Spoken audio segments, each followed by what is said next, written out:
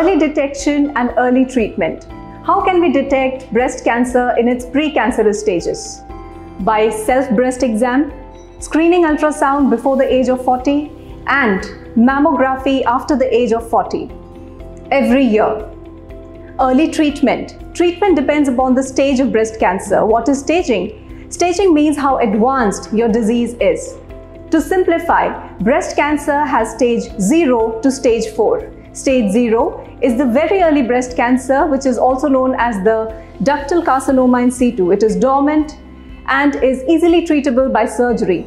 Stage 1 and 2 are early cancers, which actually mean that the treatment can be simplified and made less toxic for the patient. Stage 3 is the locally advanced disease where the cancerous lesion is more than 5 centimeters with large lymph nodes.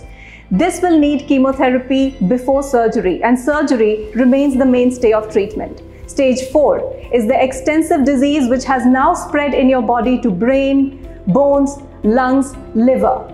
This is usually incurable only in a few rare cases.